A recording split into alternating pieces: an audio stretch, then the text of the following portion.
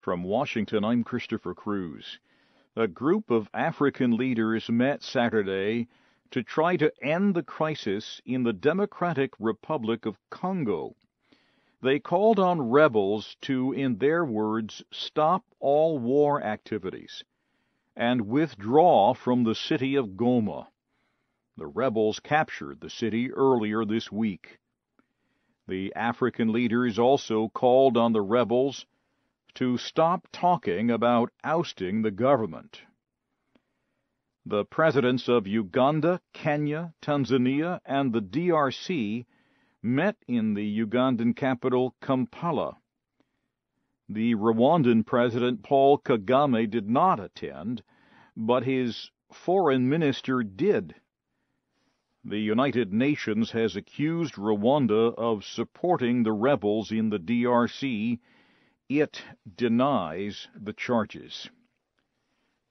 Mauritania's President Mohamed Ould Abdel Aziz has returned home from France for the first time since being wounded by one of his own soldiers last month. Thousands of people gathered at the airport Saturday to greet him on his return to the capital, Nouakchott. Many people also stood on the side of the street that runs between the airport and the presidential palace. Mr. Abdel Aziz waved to them, but he did not speak. He had been in France for the last 6 weeks, receiving treatment after soldiers fired on his vehicle. The government said the shooting was accidental, but that version has been questioned. Mr. Abdel Aziz seized power in 2008 in a country with a long history of governments being ousted. He won the 2009 presidential election. President Ernest Koroma of Sierra Leone has been sworn into office for a second term. He won re-election last week. He promised to fight corruption and attract foreign investors. Egyptian democracy activist and Nobel Prize winner Mohamed el-Baradei has called on Egypt's president to cancel new powers that he gave himself on Thursday.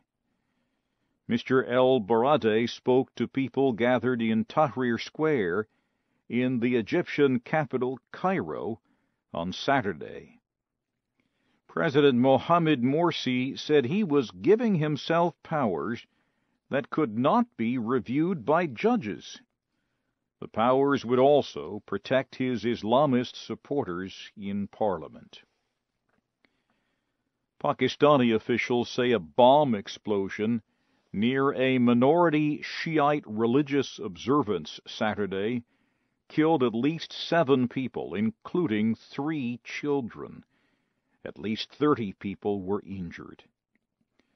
The attack happened in the city of Dara Ismail Khan, near the South Waziristan tribal area.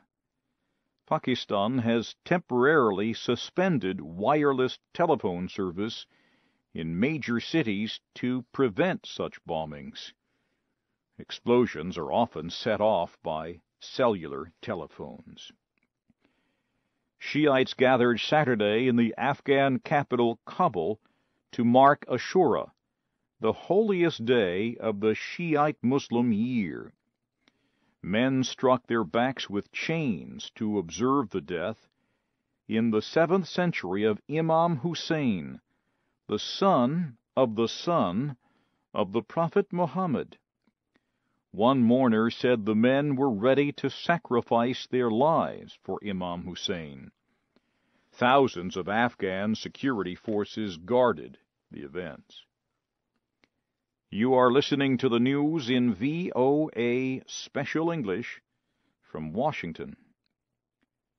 Palestinians in Gaza say Israel has eased some limits on border crossings since a ceasefire began Wednesday.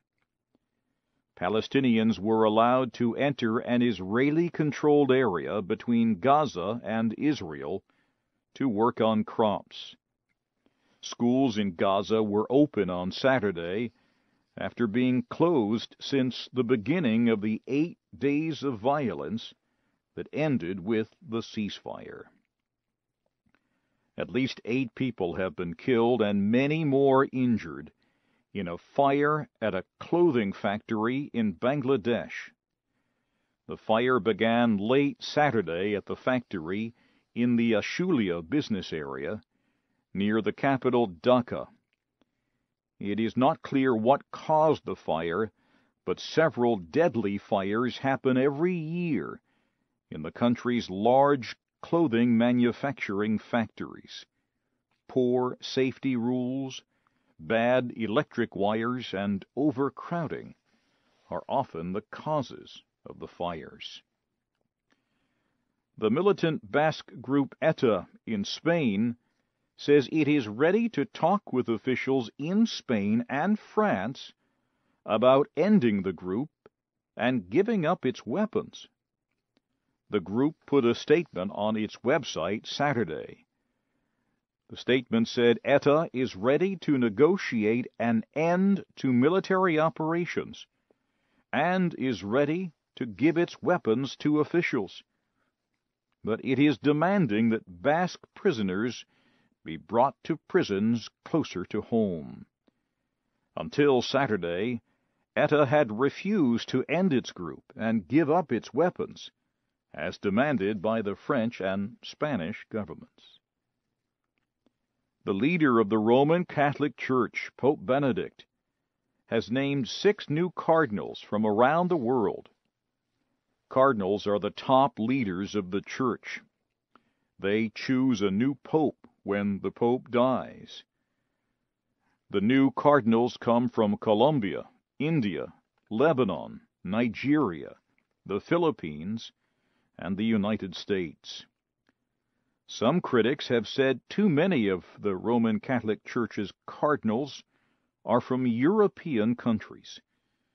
When 22 cardinals were named in February, almost all of them were from Europe or were Vatican leaders.